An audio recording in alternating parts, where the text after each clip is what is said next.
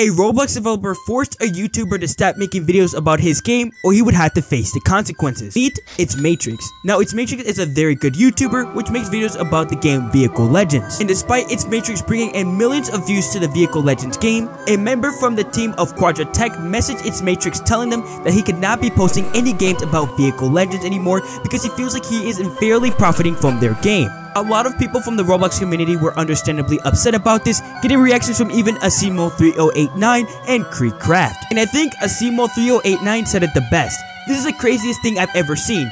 YouTubers bring audiences to the games, not the other way around. For my future developers who plan on creating some games, remember this story.